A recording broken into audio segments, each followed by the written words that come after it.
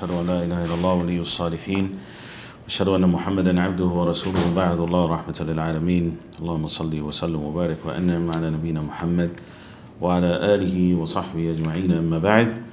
Today, the 16th of August, 18th of Muharram, 1444, we continue with the third lesson of Al-Wasiyya As-Sughra, Shaykh al-Islam ibn Taymiyyah, rahimahullah ta'ala, his advice to As-Sabti al-Maghribi, rahimahullah.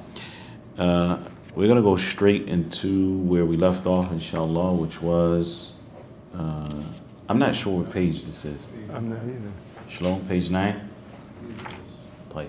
8. The comprehensive of the wasi is page 8. This is page 8 here? Yes. Play. Now, so we're gonna start right away. We're gonna get straight into the lesson, inshallah. And in case I forget, there's no class next week, bi'idhnillah. Class will resume on August 30th, bi'idhnillah, at 6:30, not 7 o'clock.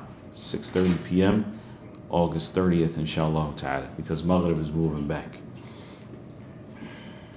Fadla, Sheikh.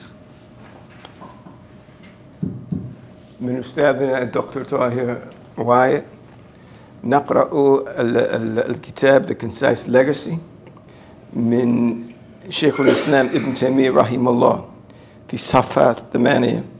The comprehensiveness of the wasiyya. What makes this legacy so comprehensive is the fact that it covers the two rights upon the human being. One, the responsibility towards Allah, the mighty and sublime. Two, the responsibility towards Allah's servants. Stop there, inshallah. All right, so Shaykh al-Islam, rahmatullah alayhi, he, after mentioning that this wasiyya of the Prophet sallallahu alaihi wasallam is comprehensive, he's showing why it's so comprehensive, and that's because it covers the two areas. One is the rights of Allah subhanahu wa ta'ala, and the second is the rights of the creation of Allah subhanahu wa ta'ala. And if a person fulfills those rights, the rights of Allah and the rights of the creation, then he does what he has been created for. And so what we're going to look at first is the rights or the responsibility that we have towards Allah subhanahu wa ta'ala.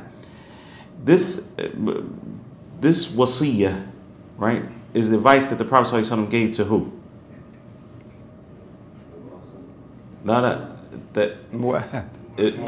Shaykh al-Islam gave the advice to Abu al-Qasim. The Prophet sallallahu alaihi wasallam gave advice to who? To Mu'adh ibn Jabal, radiyallahu anhu. And we mentioned that from his virtues is that the Prophet ﷺ would keep him close to him. So he would actually ride behind the Prophet ﷺ sometimes on whatever the Prophet ﷺ was riding. And that meant that he would be in close proximity, physical proximity to the Prophet ﷺ. And that's one of the virtues of wine. Remember that from last week? Mm-hmm. Let us read the one hadith, because this clarifies the responsibility that we have to Allah subhanahu wa ta'ala. Fadl Shaykh. Right. Narrated Mu'adh radiallahu anhu, I was a companion rider of the Prophet alayhi salatu wasalam on a donkey called Ufayr. The Prophet alayhi salatu wasalam asked, Ya Mu'adh, do you know what Allah's right on his slaves is, and what the right of his slaves upon him is? I replied, Allah and his messenger know best. He said, Allah's right on his slaves is that they should worship him alone and should not worship any besides him. And the law's right upon Allah. And again? And the law's right. And the slave's right. And the slave's right on Allah is that he should not punish him who worships none besides him. So the Prophet ﷺ here is laying out those responsibilities, or that major responsibility that we have to Allah subhanahu wa ta'ala.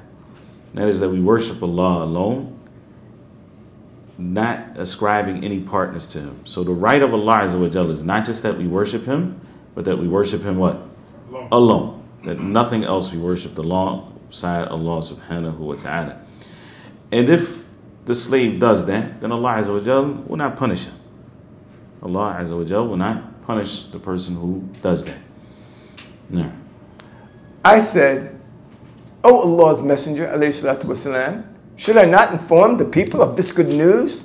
He said, do not inform them of it, lest they should depend upon it. Absolutely. Bukhari wa Muslim. Nah.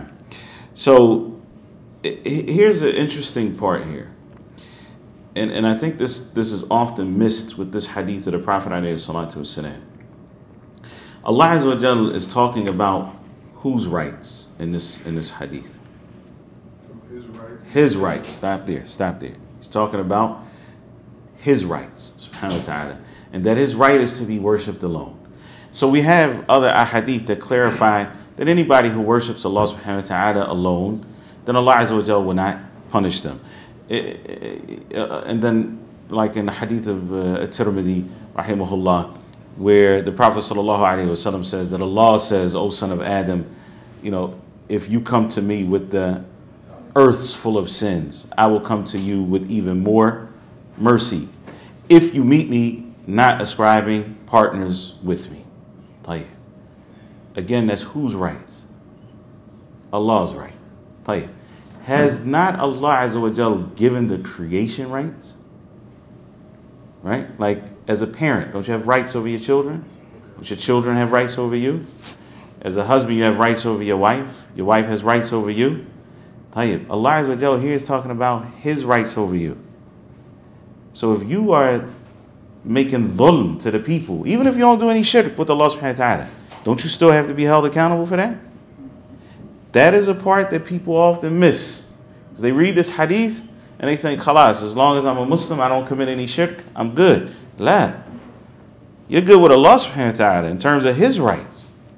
And Allah Azza wa Jal forgive you. And حقوق Allah Azza wa Jal aslan mabni ala al-musamaha. Yani, at the end of the day, Allah Azza wa Jal is all forgiving. He's most merciful subhanahu wa ta'ala. And his rights are built on musamaha, meaning Allah Azza wa Jal pardons. But Allah Azza wa Jal is just. And so just like you want your rights from the people that have done you wrong, the people you've done wrong also want their rights. And so the Prophet ﷺ said, to his companions, "Atadruna man al-muflis? Atadruna man al-muflis? Do you know who the one who is bankrupt is?" They said, the one who doesn't have any money. That's the person who's considered muflis, bankrupt. And the Prophet ﷺ said, but he's the one who comes on a day with all of these a'mal kal jibal, and he's got all of these good deeds that he's done, the fasting and the prayer and the hajj and the umrah and paid his zakat and all of that good stuff. وَلَكِنْ شَتَمَ هَذَا وَسَفَكَ دِمَاءَ هَذَا. He insulted this one, he shed the blood of that one, he hit this one, right? And so that one takes his good deeds and that one takes his good deeds until he's left with no good deeds. And I'm mentioning that here because the hadith, this is the hadith of Mu'adh.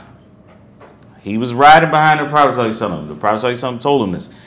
But what was the advice that the Prophet ﷺ gave to Mu'adh before he went to Yemen? اتق الله حيثما كنت وأتبع السيئة الحسنة تمحها وخالق الناس بخلق حسن. That's part of that. It's part of your taqwa. Have taqwa of Allah subhanahu wa ta'ala under all circumstances. Follow up a bad deed with a good deed that will erase it, and deal with the people properly with good akhlaq.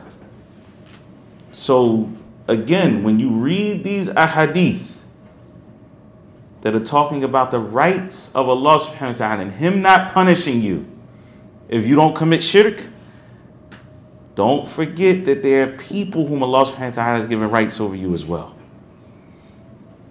If you don't fulfill those rights and you don't make things right, Allah Azza wa Jal is just. Allah Azza wa Jal is just. In the same way that you want your rights, they want their rights.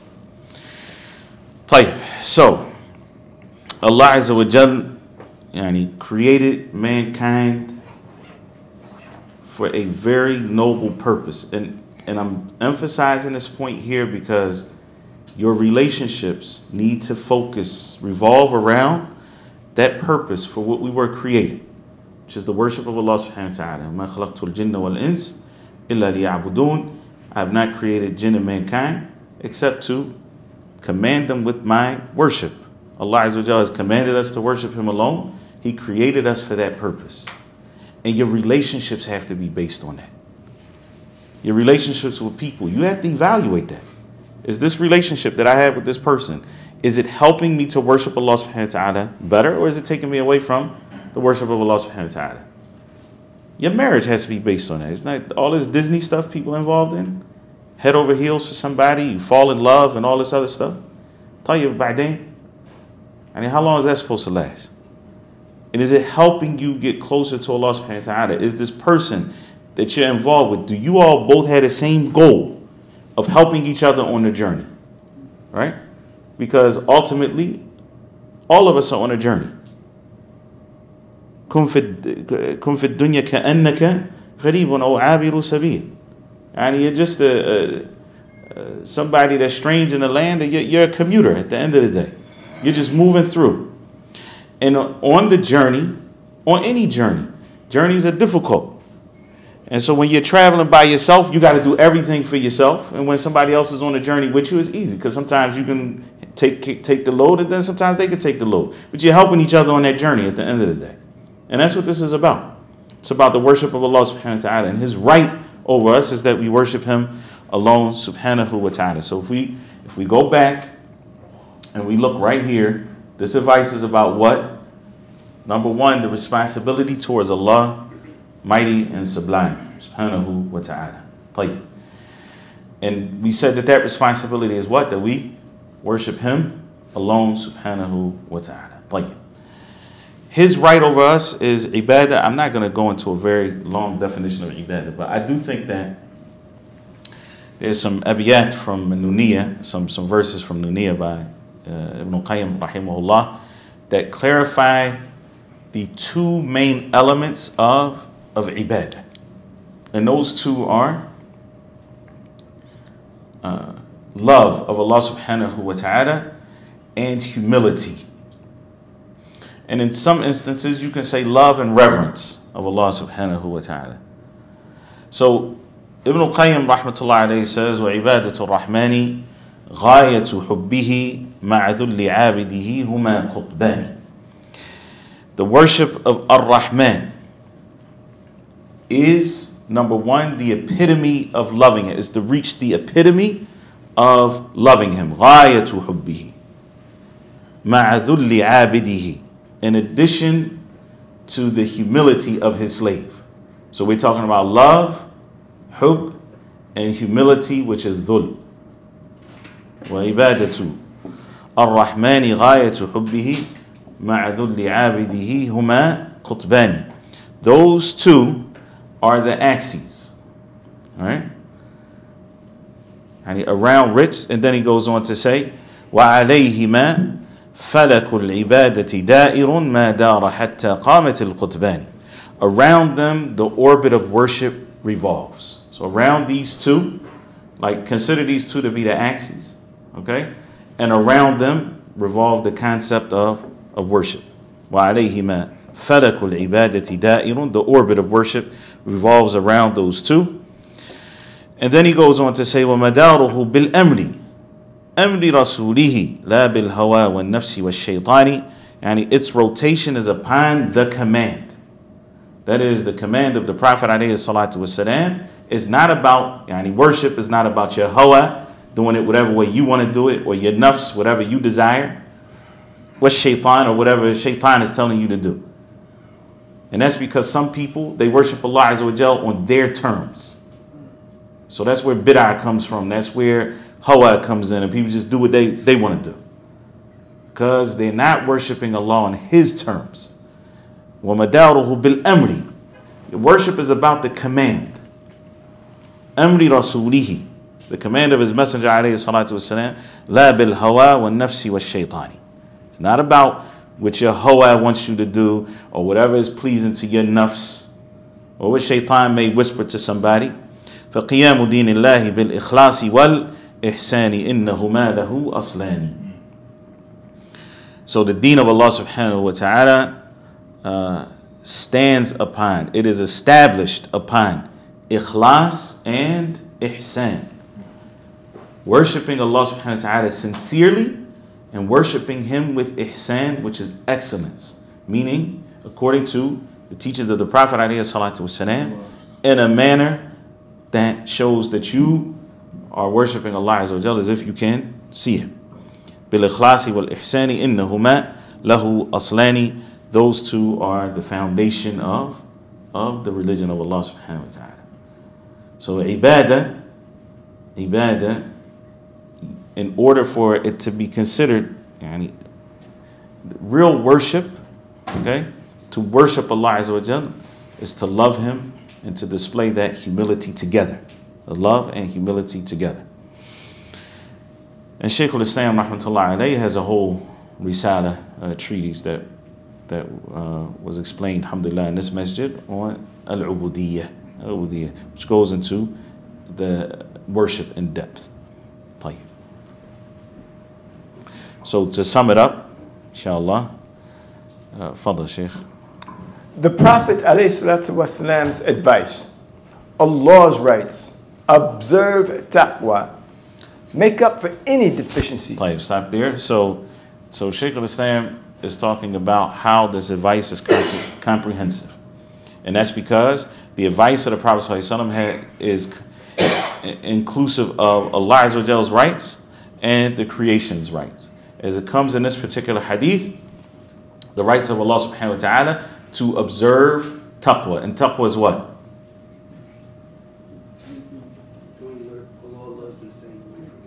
If we want to make it as simple as possible, doing what Allah loves and staying away from what He does not approve of, subhanahu wa ta'ala. To do what Allah loves, you have to know what He loves. And to stay away from what He does not love, you have to also have to know those things that Allah Azza wa Jalla does not approve of. And the worst of those things are al-kaba'ir, right? The major sins. Al-Dhahabi rahmatullah alayhi has a very famous book called Al-Kaba'ir. And the ulama have written those books on kaba'ir. Why do you think they write books about major sins? Try to stay away from it. Right. Because in order to stay away from what Allah Azza wa Jalla does not like, you have to know what Allah Azza wa Jalla does not like. There are certain things that fitratan, innately, you know that this is not something that's right. Like those are certain things that you know inside of you. But there may be other things that are from the major sins that may not be apparent to someone that they are from the major sins, especially if they come up in a certain environment where those things are normal. Like gossip, backbiting. Backbiting is a major sin. Ghiba is a major sin. Namima is a worse sin. Uququl walidain, being undutiful and unkind to your parents and so forth. That's a major sin. In this society, it's normal. It's normal. Matter of fact, unfortunately, it's not just normal. It's like they teach it. It's like they teach it. The TV programs, every Disney movie is built on what? On somebody doing them, as they say. Forget what your parents think. Forget them. They'll come around. Matter of fact, you do you, your parents will come around at the end. This is how your children are being indoctrinated, right? That's what society. You do what you think is best for you. Do what you think is best for you, and then by then your parents, they come around. And so this stuff is normal. So uquq al-walidain is from the greatest sins in Islam. And to be undutiful to your parents is from the greatest sins in Islam. Allah, the point here is that you have to know what is displeasing to Allah subhanahu wa ta'ala so that you stay away from it. And this is why the scholars have written books on kaba'ir. So Allah's rights is to observe taqwa. Do what He commanded. The greatest of what Allah Azza wa Jalla has commanded us with is a tawheed, to worship Him alone. And to make up for any deficiencies in taqwa. أَتْبِعِ السَّيِّئَةَ الْحَسَنَةَ تَمْحُوهَا. Follow up that bad deed with a good deed, it will erase it. So those are the rights of Allah subhanahu wa ta'ala. Some of the ulama break this down a little bit differently. I'm only going to mention it here because I think it's useful. So they say that making up for deficiencies actually comes under the creation's rights. Because you are one of Allah's creations. And so by making up for deficiency, that's the right that your nafs has over you. Because you fell short in number one, which is Allah's rights. And so the creation's rights are broken up into the rights that you have over yourself and the rights that the rest of the creation has over you.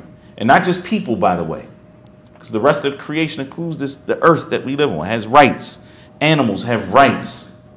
Insects have rights. So your right over yourself, right, that you make up for the deficiencies and fulfilling Allah subhanahu wa ta'ala's rights. But the other way to look at that is that if you fall short in number one, which is the observation of taqwa, then making that up is actually the right of Allah subhanahu wa ta'ala that you do your best to fill in the gaps and what you have and any deficiency that you have in observing his rights, which we'll talk about in a second, inshallah ta'ala. And then the creation's rights, so that you deal with them appropriately, benevolently. And that is something that inshallah, when we get there, it'll be clear bi'idhnillahi ta'ala, probably in the 5th class, inshallah. So not next week, but the week, not class 4, which is on August 30th, inshallah, but the class after that, bi'idhnillahi ta'ala. Tayyib. Fadl Shaykh. This wasiyah also takes account of the fact that each person will be deficient in fulfilling this responsibility. For example, by missing a duty or something or doing something forbidden. Number one, abandoning. No, so stop there. So Shaykh al-Islam goes on to say that this wasiyah takes account of the fact that each person will be deficient in fulfilling this responsibility. With dhanbu alayhi hatmun. And no doubt that a person is going to sin. And that a person is going to fall short in fulfilling that responsibility that they have. Either in their fulfilling their rights to Allah subhanahu wa ta'ala or fulfilling the rights of the creation. And this is not a for example, by the way. That for example is something that the translator added. It should just take away for example. If you have it there and you can scratch it out. Say fulfilling this responsibility by missing a duty or doing something forbidden. So there's two ways that we fall short. There's two ways that we sin. The first is that you miss a duty, right? So number one, abandoning an obligation, or you do something that is haram. You do something that has been forbidden. So those are the two ways that we fall short in what? In taqwa, all right? And fulfilling those rights in general. The way that we fall short is, number one, that we abandon an obligation, or number two, that we do something that is prohibited. The Prophet ﷺ said that Allah Azza wa Jal says, and this is the hadith of Abu Dharr, I believe it's hadith 24 in Al-Arba'in, is collected by Imam Muslim. Ya ibadi innakum tukhti'una bil-layli wal-nahar wa ana aghfiru dhunuba jami'an fastaghfiruni aghfir lakum. Now, Father Shaykh, O my servants. O my servants, you sin by night and by day, and I forgive all sins. So seek forgiveness of me, and I shall forgive you. Yani, why is that important to note here? Because Shaykh al-Islam says that each person will be deficient in fulfilling his responsibility. And that is directly come from yani, in the Arabic it says with dhanbu alayhi hatmun, I think, or something like that. Yani, a sin, you are always going to have sins. And Allah Azza wa Jalla says he calls out, Ya ibadi innakum tukhti'una bil-layli wan-nahar. Right? You sin by night and by day. You fall short day and night. And subhanAllah, this should take us back and remind us of the book that we read, Journey to Allah, Ibn Rajab, where a person recognizes that their actions are not what is going to get them into Jannah. And if Allah Azza wa Jalla took us to account for just one of his favors that he has done for us, the blessings. SubhanAllah. I got a question. I bring it. I don't know. Just came to my mind, but a question came to me about is not eating halal. This is the question. Is not eating halal haram like eating pork? Is not eating halal haram like eating pork? And so before you get into the whole, okay, how the meat is slaughtered in this country and so on and so forth, and not doing the biha, here's the question. Why don't you just eat the biha? What's the issue? Here, especially here, right? In Philly, like, there's not too many, you can't really go like a mile radius where you can't find halal, like as in the biha. So the question is, why wouldn't you just eat the biha? You know what the answer is, right? It's just not convenient sometimes. It's just not convenient. It's not convenient? Yeah, it's not convenient sometimes. Huh? I would thought he would say it was too expensive. Nah. So, no, the issue is always convenience. Always. Or, you know, we just don't have a halal, whatever they want to eat at that particular time. You don't have a halal Big Mac or whatever. I don't know. Stuff is nasty anyway. So, the issue is, when you recognize Allah Azza wa Jall's favor of being able to taste food, that's a ni'mah. It's a ni'mah. And when you have a cold, you recognize that ni'mah, but we take so many of these favors for granted. You take for granted that you have a digestive system that you don't have to think about. It just works by itself. But somebody that's dealing with, for example, irritable bowel syndrome or something, they don't take that stuff for granted, right? So my point is that when we recognize these favors of Allah subhanahu wa ta'ala, we then recognize that we don't have the ability to thank Allah Azza wa Jalla for those favors. And therefore, your actions don't get you in the Jannah. Because you can't even thank Allah Azza wa Jalla for the favors that you have. And on top of that, Ya ibadi innakum tukhti'una bil-layli wan-nahar. My servants, you're sinning day and night. You're steadily doing something, right? Falling short in something. وَأَنَا أَغْفِرُ الذُّنُوبَ جَمِيعًا. But I forgive all sins, Allah subhanahu wa ta'ala says. فَاسْتَغْفِرُونِي أَغْفِرْ لَكُمْ. And we'll talk about istighfar in a minute, inshallah. Now, the Messenger, alayhi salatu wasalam, said, "Fear Allah wherever you may be." This statement is comprehensive, and his words, "wherever you may be," confirm that the human being is in need of taqwa, both secretly and in the open. Secretly and in the open. That's not a place. That's not a place. That's a condition. And this is why when we talk about fearing Allah under all circumstances, حَيْثُ مَا كُنْتَ, it doesn't just mean the place that you are in. All right? So this is why sirran wa ananiya, secretly and in the open, publicly. Yeah. He then said, "Follow up a bad deed with a good one." All right. So we're finished with the first part of the hadith. We said that the hadith has 3 phrases. The first is ittaqillah haythu ma kunt, have taqwa of Allah subhanahu wa ta'ala under all circumstances. The second phrase is وَأَتْبِعِ السَّيِّئَةَ الْحَسَنَةَ تَمْحُهَا, follow up a bad deed with a good deed which will erase it. Now, we can see the wisdom behind this by looking at a man who eats something which is bad for him, after which the doctor prescribes him to take something which will cure him. So is the cure itself something that is it wanted? Is it something desirable in and of itself, or is it only desirable because something bad happened first? Right? You don't just take medicine, right? You don't just take medicine to cure something. There's something bad that happened. Or like he says here, he ate something that disagreed with him or whatever, and then the prescription is made, right? So, and we'll see why this is important in a second. Go ahead. It is inevitable that a human being will commit sin. Now, this is what we were referring to before. It's inevitable that a human being will commit sins. Now, So the wise person is the one who continuously does good deeds in order that the effects of his bad deeds are canceled out. right. So those good deeds are being done to do what? To cancel out the bad deeds.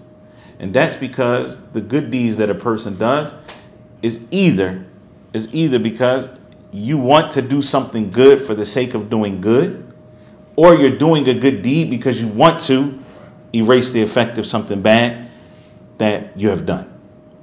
All right? In this hadith, the phrase bad deed is used first because the purpose here is to wipe out bad deeds rather than to do good deeds. This is similar to the Prophet ﷺ saying about the Bedouin's urine, pour over his urine a bucket of water. All right, so this is rhetorical balaghi point that Shaykh al-Islam is making. So it's linguistic in nature. It may be difficult to articulate this in English, but he's comparing this to the statement of the Prophet ﷺ where he says, pour over it, yani his urine, a bucket of water. And he didn't say pour a bucket of water over it. He said, what did he say first? Pour over it. Pour over the urine a bucket of water. Because the idea is to erase the traces of the urine. And so the Prophet ﷺ here is saying, وَأَتْبِعَ السَّيِّئَةَ الْحَسَنَةَ تَمْحُهَا. Whereas, and it's not like the Prophet ﷺ said, إِفْعَلَ الْحَسَنَةَ بَعْدَ السَّيِّئَةِ. Because the point here is not that the person is initiating the good deed for the sake of doing the good deed. The point is actually to erase the bad deed that a person does. And this part of the hadith is quite important. And inshallah, I want you to actually do a little thinking about this with your partner. So, Sheikh Mukhtar? Self-auditing. Work with a partner. Yeah. Explain. Muhasabatu an-nafs. Muhasabatu an-nafs. Self-auditing. All right? Tayyib. What is an audit? They just put $80 billion into the IRS. Waliyadu billah. Waliyadu billah. If they put 80 billion in, you know they expect to get at least, a trillion back. What's an audit? Audit is when you look at something, you look at how it was done, what it was done for, did it fulfill that purpose? Ah, okay. So big companies, especially big companies, they do what they call internal audits, because they want to make sure everything is straight before the big boys come. 3 letters. Before the big boys come, they want to make sure all their stuff is straight internally. So muhasabatun nafs is your internal audit. It's what you do for yourself before you stand in front of Allah subhanahu wa ta'ala. Before you have no chance. At that point, it's too late. You can't fix it. With the internal audits, why do they do internal audits in the first place? Because if something doesn't add up, then they have a chance to fix some things before the big boys come in. Right. طيب. So muhasabatun nafs. Read the questions on the side, Sheikh. Explain 2 similarities between this ayah and the Prophet's ﷺ statement.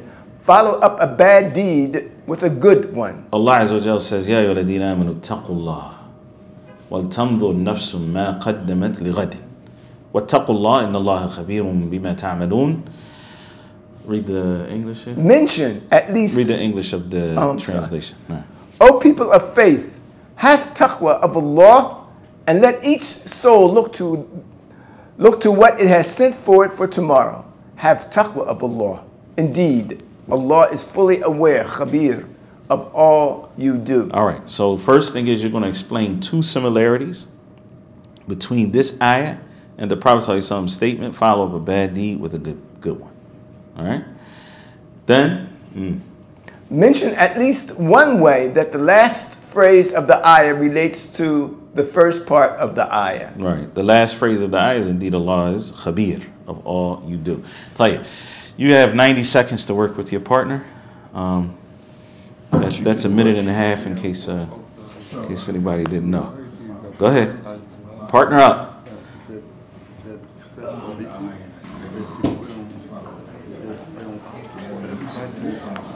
Wait a minute, I can't hear you. Let me hear you. For every bad deed, follow with a good one. So, and Allah said, evaluate yourself. Yeah. So you can't realize you have already committed if you cannot evaluate yourself. Right. So that is the first part. That is similarity for the first one. Okay. For the second one, mention at least one way that the last phrase of the ayah relate to the first part of the ayah. After Allah. Yeah, because Allah said, yeah, you are Prophet says, Ya Muhaz, Ittaqullah, Aizuma Kunta. Now the Prophet said, indeed, Allah is for all people. So we'll let you answer because I'm deaf in one ear, so it's hard for me to hear. I can't answer. I'll let you answer. Yeah, that is the 2 points. Yeah, you're good.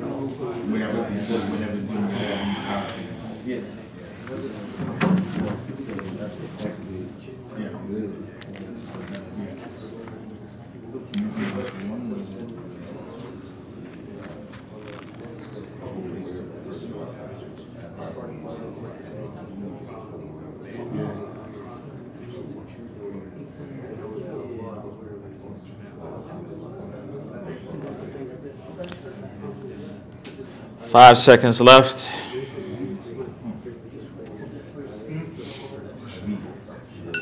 Time is up. All right. I'm ready to listen. Barakallahu feekum. Where's your partner? Oh, okay. Kareem? No, I know. I was looking at Anwar in the back.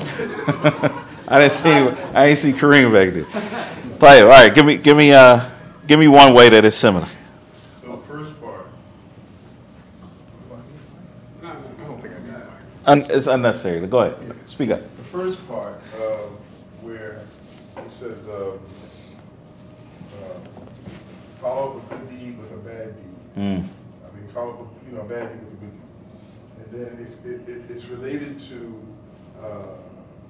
that every soul look at what he has set forward for tomorrow. Tomorrow meaning that day when you meet Allah. So you do a good deed, you do a bad deed, you do a good deed to make it up because tomorrow you're gonna meet Allah. So you gotta clean it up before you meet Allah. So what's the similarity then? Explain the similarity.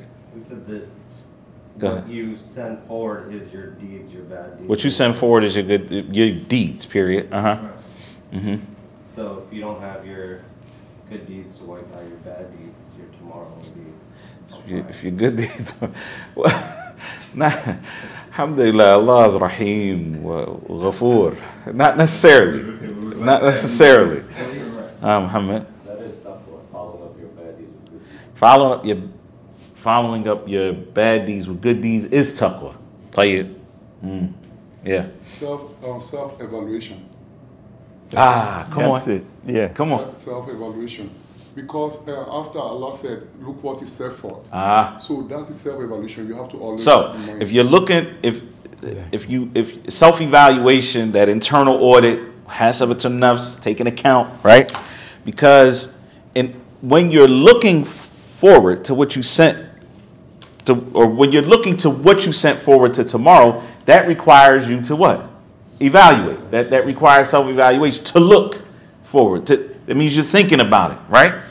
And this is why the scholars say that this ayah is aslun fi al-muhasabah. Yani it is, when we look at, when they say asl here, they mean a primary dalil, okay, for the obligation of muhasabatun nafs. Because Allah Azza wa Jalla is commanding us to look forward, right? Wal tandur nafs. That is a command form. Wal tandur nafs. Yani every soul needs to look forward to what is sent for tomorrow. How does that? So that's what the ayah is saying. How is that similar to the hadith? So the hadith said, it said, ittaqullah aizuma kunta, what be sayyihatul hasana. So what atbi' sayyihatul hasana. So following up the bad deed with the good deed requires that you what? Look forward. That you evaluate, because there's no way to follow up the bad deed with a good deed unless you know what your bad deeds are. As Sheikh al-Islam is going to talk about in the next little section, inshallah. So the first thing that combines them, or one of the things that is similar between the ayah and the hadith, is the obligation of muhasabatu an-nafs, the obligation of doing that internal audit, that self-evaluation. What's another similarity? And this one is in structure. Yeah, go ahead. So another similarity would be, being aware of, first, that Allah is aware of what you do, and also using that to self-audit yourself and to realize that, Tahir, you're almost there, Kareem. So another similarity is like tying it to the journey of Allah. It's never enough good deeds. Like you're always constantly going, because it's known that you're going to sin. So you're always trying to wash that away with a good deed. Everything all of y'all are saying is true, but I want exactly the ayah. So I'll give it to you. What the Prophet ﷺ said what to Mu'adh first? How did he start? Gave him a command. He gave him a command of what? Of taqwa. And then he said muhasabah. Here Allah says, have taqwa, and then what? Look forward. So it starts off with taqwa, and then muhasabah. And the hadith is structured the same way. Have taqwa, and then muhasabah. You caught it? Yes. All right. I'm bringing that up because, inshallah, if you get it, you won't forget it. Inshallah. Okay? If you get it, you won't forget it. But what is the last part? And this is just from tadabbur, right? Just that you contemplate the Quran. Because when Allah Azza wa Jal completes an ayah by mentioning His names, okay? And oftentimes He'll mention two names coupled together. There's a direct relationship between the name that Allah Azza wa Jal is concluding the ayah with and what has preceded in the ayah. So it's just to get you to think about it. This one is really clear and straightforward, right? Inna Allah khabirun bima ta'malun. Allah is fully aware of all you do, and He's telling you to do what? Have taqwa and think about what you're doing. Think about what you're doing. And so He wants you to know, subhanahu wa ta'ala, that He already knows all of that. And there's nothing la takhfa minkum khafiya, yani. Yeah, what's up, Sheikh? Is it possible that the second ittaqullah is the good deed following up the bad deed recognized from the muhasabah? Very possible. Nah, alhamdulillah. Jazakallah khair. The second one in the ayah. Okay. The second one in the ayah, have taqwa of Allah, because Allah Azza wa Jal put the muhasabah between the two taqwas, right? Between the two commands of taqwa. So the first one is have taqwa of Allah. You're going to fall short, huh? You're going to fall short. So when you look at what you sent forward for tomorrow, you'll see that you fell short. So have taqwa of Allah by following up your shortcomings with a good deed. And that's even a nicer point of how this ayah, is, or how the hadith resembles the ayah. Nah. And then here. Similar to the hadith, because the hadith says taqwa of Allah and then a commandment, and this also says have taqwa of Allah and look forward. So it's another commandment. Another command. So the two commands in a row. Nah. Yeah. Is the last statement in reference to taqwa because of the definition you gave in the first class? That the definition of taqwa consists of iman and ihtisab. Iman and ihtisab. Yeah, that works as well. That works as well, mashallah. Khalas, we got to move. Go ahead. He said, I zoom kunta, and Allah said, indeed, Allah is fully aware of all what you do. Nah. So it's talking about the situation, the time, everything. So Allah nah. And Allah khabirun bima ta'malun. He's khabir of what you do, wherever you do it, whenever you do it, and under any circumstance. Alhamdulillah. Very good. Fadal Shaykh. It is most appropriate that the good deeds are of the same nature as the bad deeds, for that is the most effective in canceling them. Tayyib. So when we talk about, and we need to just make sure that we understand this point, the following up a bad deed with a good deed, right? Shaykh al-Islam says it's most appropriate. It's not absolutely necessary, but it's most appropriate that the good deed that you're trying to do to wipe out the bad deed is most appropriate that it is of the same nature as the bad deed. Tayyib. What does that mean? All right. we'll explain it as thoroughly but as concisely as possible, inshallah. Every evil deed that someone does is a misuse of one of Allah Azza wa Jal's favors. All right? And so when you, for example, Sayyidul Istighfar, the Prophet ﷺ taught that the greatest way of asking Allah Azza wa Jal for forgiveness is the dua, Allahumma anta rabbi, la ilaha illa ant, khalaqtani wa ana abduk, to the end of it. Allah, you are my Lord. There is no true deity except for you, no deity worthy of worship except for you. You have created me and I am your slave. To the end of the dua, Hadith of Shaddad ibn Aus, Sahih Bukhari. So, in part of that dua is Abu'u laka bi ni'matika alayya. I confess to you, I acknowledge the favors that you have given to me, your favor upon me and the favors that you have given me. Wa abu'u laka bi dhanbi. And I acknowledge my sin. What's the secret, what's the wisdom of having the one right after the other? You acknowledge Allah's favors and then you acknowledge your sins. Because your sins are misuse of his favors. Tell me a sin that you can think of, like something that maybe people do regularly. Zina. Zina. All right. I don't want to get graphic, right? But zina, right, requires that you use a ni'mah that Allah subhanahu wa ta'ala has given you. And this is real. The ability to have an erection is a ni'mah from Allah subhanahu wa ta'ala. Nah. When you get my age, it's the truth. Shake you on the mic.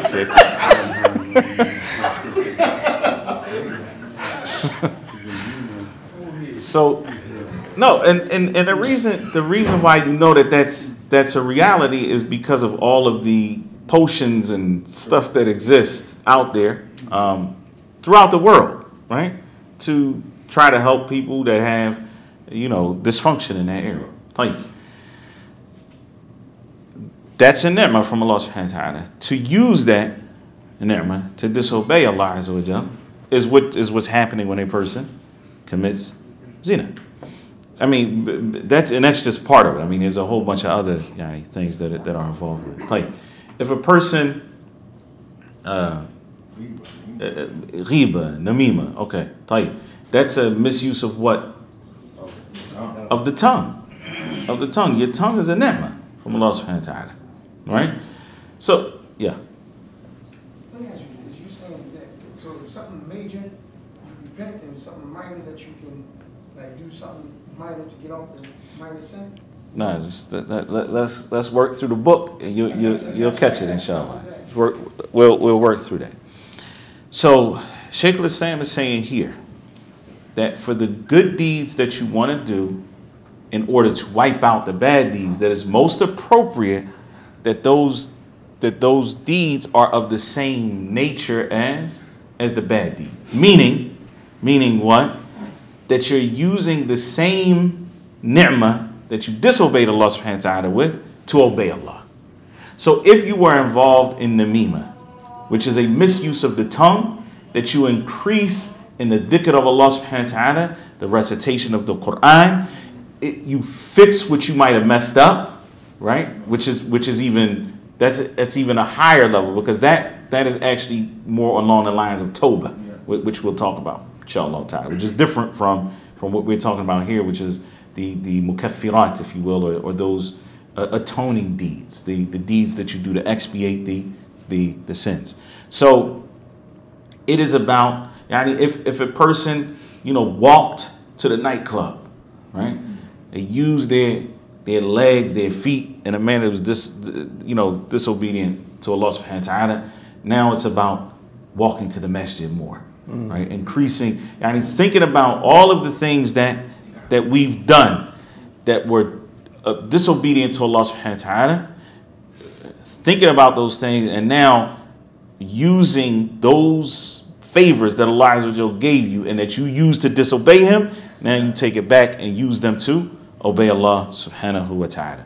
Now, we'll talk about that. As you'll see here, the recompense for sins. Go ahead, Sheikh. And I'm not going to skip what I'm about to say, but I want him to read this. Go ahead, Sheikh. The recompense for sins. The recompense for sins can be averted through several things. 1, tawbah, which is translated means repentance. 2, istighfar, asking for forgiveness, even without repentance. For Allah forgives in answer to one's dua, even if one has not repented. However, if repentance and forgiveness are combined, that is, a person stops sinning and petitions for forgiveness, then that is ideal. Okay, and then the third thing is the kaffarat, okay? Those atoning deeds. So that's going to take us back, but I want to talk about tawbah and istighfar before we get into number 3, which is those deeds that cancel out, the good deeds that cancel out the bad deeds. So we'll go into a little bit more detail about how to cancel out the bad deeds that we've done through good deeds, inshallah ta'ala. But it is now time for Salat al-Maghrib, walhamdulillah. So we'll pick up, inshallah, with at-tawbah, al-istighfar, and those atoning deeds, or the kaffarat. Inshallah, we'll pick up on August 30th. So not next Tuesday, but the following Tuesday, bi'idhnillahi ta'ala, at 6:30 p.m. So class is going to move back a half an hour so that we can accommodate for Salat al-Maghrib bi'idhnillahi ta'ala. So we'll stop there. If you do have any questions, you can ask them after the Salat, inshallah ta'ala. Subhanakallahumma wa bihamdika, ashhadu an la ilaha illa anta, astaghfiruka wa atubu